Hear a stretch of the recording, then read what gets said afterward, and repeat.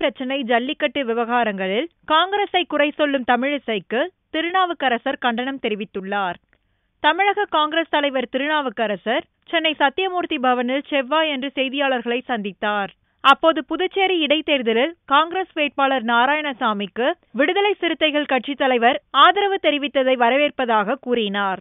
மத்தியில் ஆட்சியில் இருந்தபோது காங்கிரஸ் அரசு எதையும் செய்யவில்லை என்று பொய்யான பிரச்சாரம் செய்துதான் பாரதிய ஜனதா ஆட்சிக்கு வந்தது என்ற அவர், இப்போது மீண்டும் காவிரி பிரச்சனை, ஜல்லிக்கட்டு போன்ற விவகாரங்களில் காங்கிரஸை அக்கட்சியின் மாநில தலைவர் தமிழிசை குற்றம் சாட்டுகிறார் என்றும் கூறினார். இதுபோன்று பேசுவதை அவர் கைவிட வேண்டும் என்றும் தெரிவித்தார். திருமாவளவன் அவர்கள் விடுதலை சிறுத்தைகளின் சார்பில் காங்கிரஸ் கட்சிக்கு புதுச்சேரியில் போட்டியிடுகிற முதலமைச்சர் வேட்பாளர் சகோதரர் நாராயணசாமி அவர்களுக்கு ஆதரவு தந்திருப்பது, காங்கிரசுக்கு ஆதரவு தந்திருப்பது மகிழ்ச்சிக்குரியது.